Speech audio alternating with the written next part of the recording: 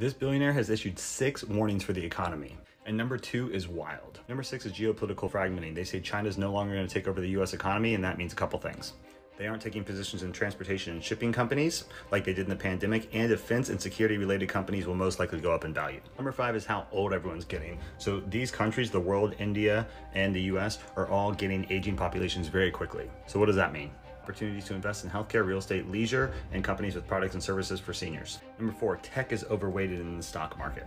It's good because they can still grow by trillions of dollars. It's bad because it's bad for diversification in your portfolio. So to cope with this, look for industries that do not track with the S&P 500. Number 3, AI is not going anywhere. Look at this AI mentions on telephone calls to investors. Basically just invest in AI. This one's crazy. This is number 2, changing the US money market funds and bank deposits. So you can see right here, bank deposits are at almost an all-time low and money market funds are high. What does that mean? They see this as a catalyst that is likely to create opportunities for non-bank lenders. Number 1, the electric vehicle market. It is very strong, especially since 2020, and they think there's still more growth to go. For weekly money and real estate news, sign up for the newsletter written by yours truly.